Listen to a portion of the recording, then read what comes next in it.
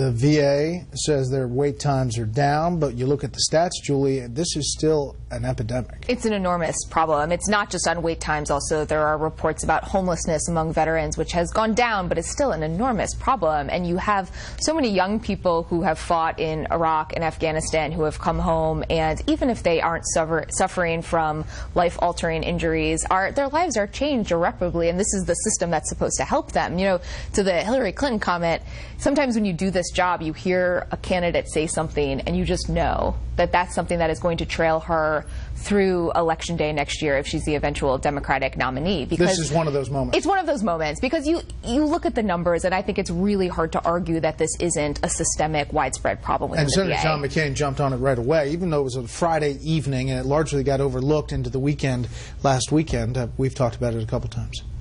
This is all political. She is trying to cover her trail for her dismissiveness last week.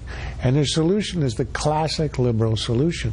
Every word she said about examining the problem, no tolerance, is exactly what Obama said about this 2 years ago when it happened, and we know that nothing has been done.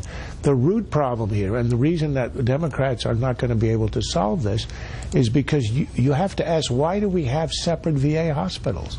She railed against privatization because that's a real key word and it sounds really awful. Another way of saying that is to say that you would be pro-choice, that a veteran would have a choice whether to go to a private hospital, a VA hospital. And why do we need a separate system?